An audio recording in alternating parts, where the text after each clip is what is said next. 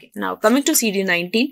So all of you know CD19 is a pan B cell marker. So just like pan T cell marker, pan B cell marker is CD19 that you have to remember. And of course, you know, any number after this, okay, is a B cell marker. So CD19 is the first marker to appear in the B cell.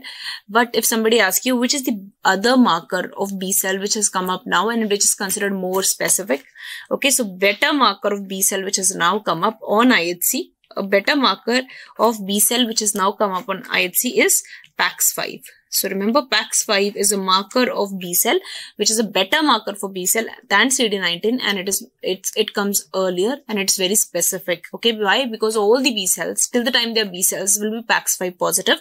So only when they convert into plasma cells, B cells will become PAX5 negative. So PAX5 is one of the markers which is always present in B cells. So if you have to identify B cells, you can use PAX5 on IHC, which is considered as a very good marker of B cells. Okay, right.